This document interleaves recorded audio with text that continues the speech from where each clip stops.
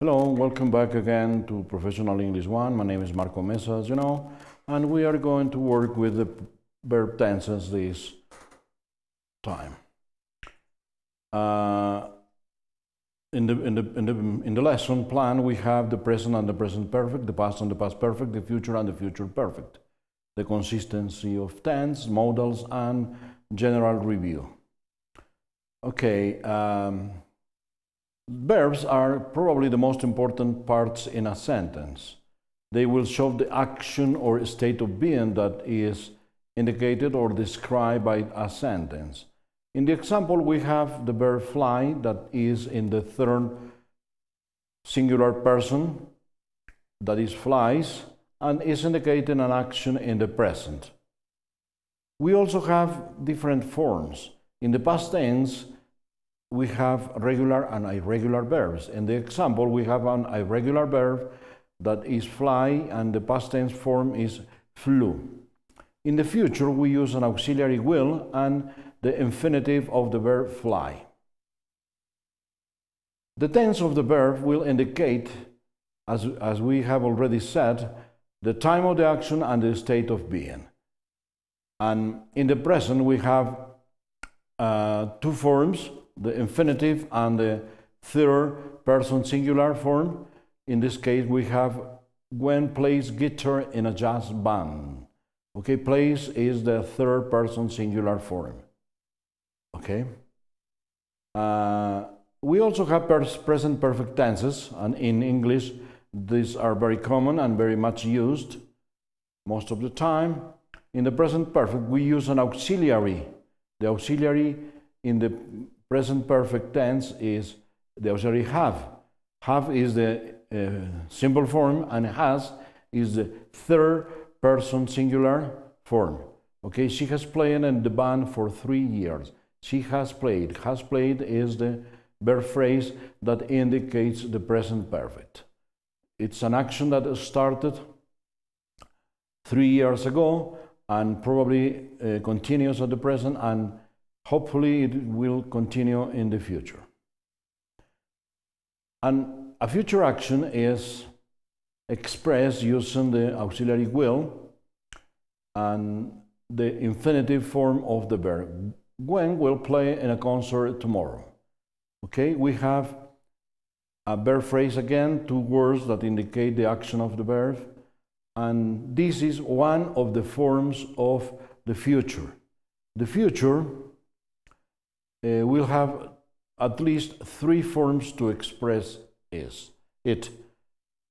The will form, the going to be form, and the gerund form or the progressive form. Okay? We also have the future perfect. She will have played in 10 concerts by April. Will have played. We are using 2 auxiliaries in conjunction. Will is the future, have is the perfect auxiliary, and playing is the past participle form. She will have played in 10 concerts by April. Okay, this is indicating an action that will be finished by April, a period of time, a line of time in the future, a point in the time in future. In the past tense, we have one form for each verb. The regular verbs will add ed, d, or ied, as we have seen before, or irregular verbs will change the spelling. There are some verbs that won't change any, cut, hit, etc., that will have the same form for the infinitive and for the past tense forms. Okay, the past perfect is an action that is describing something that happened in a far past, to say something, normally before something else that will be described in an additional sentence that will go with the past perfect sense. Or we have a timeline at a point in the past that indicates the precedence of the past perfect action described by this tense. She had played She had played violin before then. She had played, okay? Then is a time, it's a point in the past tense that according to the context of the conversation, the sentence, or the story, or the text is defined. So the action described has happened before then, that moment that we already know, that we had already known. Okay? To generalize, the verbs in English have 4 forms. The base form, the simple form, or the infinitive. Base form is another word for infinitive or simple form. Smile or choose, for example. The present participle is the ing form. Smiling, choosing. Okay? Sometimes this smiling or choosing is expressed with a preceding form of the verb to be. Am smiling, is smiling, or are smiling are the same. In the past tense, for example, was choosing, were choosing, or in the future, will be smiling, will be choosing. Okay? This form is also called the gerund. Smiling and choosing are called gerund forms of the verbs.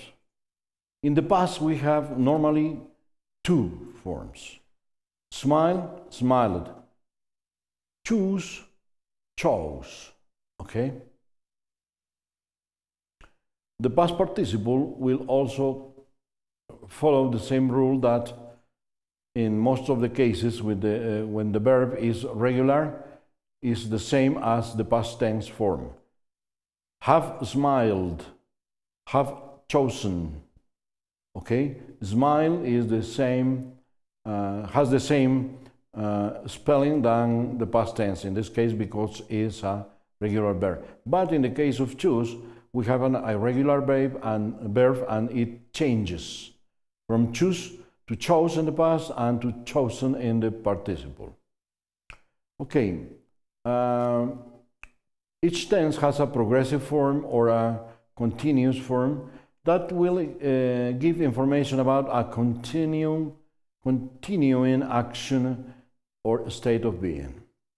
The present progressive uses the verb to be, am, are, is talking, and it normally expresses an action that is happening or is being performed at the time of speaking. In some cases, this type of tense will express a future action. Okay, the past progressive also uses the verb to be, was, were, talking. Okay, the ing form after the verb to be in the past. The future progressive will or shall be talking. Remember that shall is used for the first person plural and singular. Okay, be talking. The verb to be followed by the ing form. Will be is the future. The present perfect progressive is also using the verb to be, but in this case, because it's a present perfect or past perfect progressive, if necessary, been is the past participle form. Has, have been talking. And the main verb is with the ing form, the gerund form, the progressive form, the continuous form. All these words will define this part of the verb, this form of the verb. The past perfect progressive had been talking. In the past tense, we have only one form of the auxiliary, had. The verb to be goes in the past participle form, being, and the next verb, the main verb, is in the ing form. The future perfect progressive also will or shall have been talking. Will have been talking, okay? This is a time that is going to be studied with more, it's going to be more studied in the second course, Okay, and by the final part of this course, it's going to be treated in the third conditional form with a slight variation because it's a conditional form. In the present tense, that we can express actions happening at the moment we are talking, or actions that are regularly, or things that will normally happen no matter what. Today we honor our veterans. Polly is marching in the parade. This is the progressive or the continuous form. The present tense is used to show a customary or a habitual action or a state of being, something that normally happens. We sleep at night, normally. We recycle our aluminum cans, okay? To express a general truth, for example, the sun rises in the east. It will happen always, unless there is a big change. To make historical events seem current, so that's what they call historical present. In 1927, Charles Lindbergh flies non-stop across the Atlantic. This is a very particular form used in academic English, well, not only in academic, but in formal English. Okay? To discuss a literary work, in Grapes of Wrath, Steinbeck shows us the extremes of life during the Depression. Okay? Actually, Grapes of Wrath was written a long time ago, but we can read it at the moment, and this is why we use shows in this case. Steinbeck, Nobel Prize. To express future time. We travel to Utah next month. As I told you, this is something that is arranged, fixed in the future, so we can use the present tense to express these ideas. We travel to Utah next month. Okay, the present perfect will show an action that was started or happened in a determinate, from a determinate time in the past, or in an indefinite time in the past. Let's see. My has been in several jobs. In this case, we don't express, the sentence is not given information about the exact time, but it is expressing the idea that it started in the past, it continued in the present, it continued in the present probably, okay?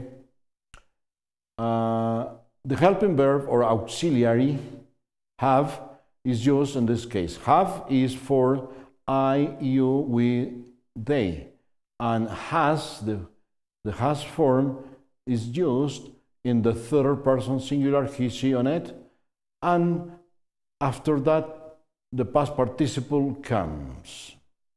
The past participle of the main verb comes. He has played the drum in all of them. So he has played. Has is the auxiliary, played is the past participle form, and the complement, obviously. Do you remember that in one of our first classes we said that in English most sentences will have a subject, a verb, and a complement in that order? Okay, in this case we have a subject, a verb phrase, and a complement. The present perfect tense is also used to express an action or a state of being that began in the past and continues, as I told you. In this case, perfect means complete. That's why it is the name, the present perfect, the complete present. Mr. Lee has taught music at our school since 2004. In this case, we are talking about an action that started in 2004 or 2004 and continues at the moment. Yoko has been taking flute lessons for 6 years. In this case, we are talking about an action that started 6 years ago and continues up to the moment. Has been taken. This is the progressive form of the present perfect. The present perfect progressive, or the present perfect continuous, as some people name it. Has is the auxiliary of the present perfect. Been is the past participle form, and taken is the progressive or continuous form or gerund form of the verb take. The past tense will express actions that started and finished in the past and not continue in the present. The two friends share the large swing. Okay, shared is the past form of the verb share. In this case, you know, it's a regular verb, and the action is expressed in the sentence to indicate that it started in the past and finished in the past. And we also have a progressive form. They were swinging for a long time. Okay, where is the verb to be for the plural in the past tense? Swinging is the continuous or progressive form, and this expresses a situation that was occurring at a very particular time in the past. The past perfect tense, as we said, describe actions or situations that happened before another period of time. After Maria had gone home, Kim was bored. So, what happened first? Maria going home. And what was the next thing? That Kim was bored. So, this tense is constructed using the past form of the auxiliary have, that is had, and the past participle of the main verb. Okay? And another example is she asked her dad about the time that he had been a lifeguard at the beach. This sentence is given information about a question that she did, and in the question she requests information from a previous period of time. Okay, so we understand that in this sentence that the dad, the father, was a lifeguard at the beach before she asked the question. Okay. In the future, we have will as a regular auxiliary. One of the forms of the future is with will. My family will ride a train to Chicago. Okay, will ride is future, will is the auxiliary, ride is the infinitive form, the simple form of the verb. We can also use shall for the first, singular and plural forms. The progressive form also will indicate an action or situation happening in a very particular time in the future. We will be arriving at 5 o'clock. Will is the auxiliary of the future, be is the simple form of the verb to be, and arriving is the continuous form. Be arriving is actually the part of the verb phrase that gives us information of the continuous form. Will be arriving is the verb phrase that indicates a future action. The future perfect tense is also another form of the future that indicates an action that is going to be completed or started or finished at a very definite period in the future, a very period or a point in the future. By the time you receive this letter, she will have returned home. Okay. Before you receive this letter, she she will return home. Okay, she will have returned home. This tense is formed by using the auxiliary will, the auxiliary have of the perfect tenses, and returned is the past participle form of the verb. She will have returned home. We can also use shall, even when shall is quite a bit formal, but it gives a very good impression when it's being used, because the speaker is considered an educated or a formal person in the speech or writing. After this trip, he will have been to Chicago 3 times. Okay. Again, we have the auxiliary will, the verb, the other auxiliary have, and the main verb is in the past participle form. In the previous example, we have returned in the past participle form. After this trip, he will have been to Chicago 3 times. Okay, please change the tense of the verb in each sentence as indicated in the parentheses. I do not miss the bus. It needs to be changed to the future. In the second, to the past perfect. In the third, to the future. In the fourth, to the past progressive. And in the fifth, to the past.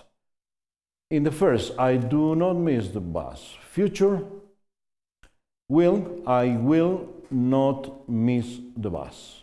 We use the auxiliary and the negative particle and the simple form of the verb in the infinitive.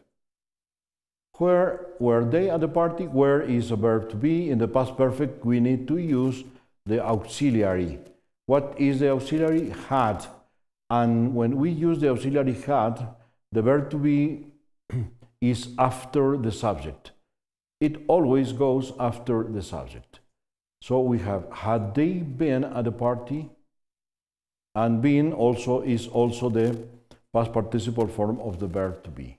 We have changed the form of the verb and also the location, the place it goes in a sentence, because we are using an auxiliary, and when we use an auxiliary with the verb to be, the verb to be normally goes after the subject. Okay, in number 3, by then, Keith, in the future, we use the auxiliary will. By then, Keith will return. But as we had already mentioned, the future will and the future is going to be are much used in the English. So an option in this case is going to be, by then, Keith is going to return. Okay? Is going to return. In number 4, the team will practice for an hour with no break, to the past progressive. In the past progressive, we have the verb to be and the past form of the verb to be and the ing form of the other verb. Let's see. The team was practicing for an hour with no break. The verb to be was, because it's a singular subject. Practicing is the gerund or ing form of the verb. Okay? And the complement is what comes next.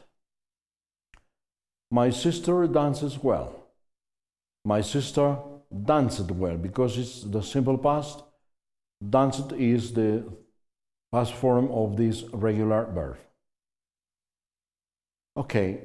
It is also important to keep a consistency of time. Times in texts and speech need to be consistent, coherent. Okay? If we are talking about events that have occurred, or will occur, we need to use the same tense for all the verbs, and if they are occurring at the same time, more than one event, so it is quite advisable to use the same tense for all verbs. Sarah peeked over the fence and saw a cornfield. Okay, We have the verb pick in the past tense, picked, and this is a regular verb, and saw, that is the past tense of the verb see, which is an irregular verb. She picked over the fence and saw a cornfield. Okay, two things. We are keeping the coherence of time for the past tense. Picked and saw are simple past tense forms. But we are also using what is obvious. In this case, we are talking about Sarah, and we don't need to use Sarah in the second sentence. We have two sentences in this, two statements in this sentence. Sarah picked over the fence. That describes an action, and saw a cornfield. This part of this statement should be understood as Sarah saw a cornfield, but we don't need to use Sarah to understand that she is also the subject of the second sentence. In the present, that Sarah picks over the fence and sees a cornfield.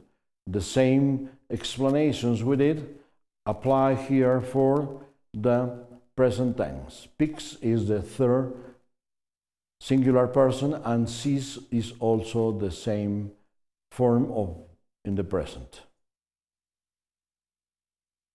Two events that occur at different times, we need to use the corresponding forms of the verbs. The guy wished that he had practiced more before the game. Okay, we have wished, that is the past tense in some period of the past, but had practiced is something that occurred before the wish. Before the guy wishing, he should have practiced. Okay? The past tense, the past perfect tense. The past perfect tense in this sentence describes a situation and action that happened before the past tense expressed in the first sentence. Okay? The action of wishing happened after the action of practicing. Okay? Or actually not action, but a situation or a imaginary situation. At different times, again, we need to show the sequence of events if necessary. Yesterday, Nina told us that her brother works every week at the senior center. What is the meaning? What is this sentence expressing in terms of time? Okay, Nina, in the past, told us that her brother, in the present, is working or works every week at a senior center. So we are giving information following a line of time. The telling action, the telling occurred before the working, or actually before we understood that. Okay? Let's change the tenses and try to make consistency of time, and all these texts need to be coherent. Please read clearly, and let me read this. I was in my room Saturday morning planning to study for 2 hours. To my surprise, Nancy Chang drops by. She dashed into the house, runs up the stairs, and calls my name. What she wanted was a fishing companion. As I get my fishing gear together, I was so happy. On our way to the lake, we noticed some dark clouds. We wished we checked the weather first. Okay, as you may have noticed, this action occurs in the past. So we need to express most verbs in the past. Analyzing, we have come to this conclusion. I was in my room Saturday morning planning to study for 2 hours. To my surprise, Nancy Chang dropped by in the past tense. She dashed into the home, ran up the stairs. Run is, sorry, that should be with an A. Ran up the stairs and called my name. What she wanted was a fishing companion. As I got my fishing jar together, I was so happy. On our way to the lake, we noticed some dark clouds. We wished we had checked the weather first. Okay, had checked is in the past tense because that is an action that should have been performed before going to the lake or wherever they went. Please, in number 3 is rang in the past tense. Remember that, and if necessary, correct it on your notes. Okay, we have a very particular group of verbs that are called modals. A modal is a helping verb, is a verb that normally goes with another one, and it will give some qualities, some explanations, some changes in what we are expressing when we use this. Verbs that are used as modals are can, ought to, could, may, might, and must. Repeat. Can, ought to, could, may, might, and must. Shall, should, will, and would are also modals, but they are auxiliary modals. The others I mentioned before are verb or modal verbs or verb modals. Okay, can and could express ability, physical ability most of the time. Tommy can play point guard in the second half. Okay, this is a basket situation, and in the second example we have the team could have made better shots. Okay, this is a possibility in the past using could, and the form it is expressed, it is non-true, it was an imaginary situation. May and might are also modals, and they express some possibilities, permission. Okay? Yes, you may borrow my sweater. Okay? May borrow, the possibility of you to asking me for, or asking me to lend you my sweater. So this will have the understanding that I will lend my sweater to you. A possibility, my closet may be too full. Okay? The person that is speaking is trying to express an idea that she has realized or that has reached the conclusion that the closet may be too full. The modal might is used most of the time to only express possibility, and sometimes the possibility is not that strong. I might give some of my clothing to the charity. Okay? I might give, the possibility of giving the clothes to charity. Thank you very much, and we are going to meet again next time.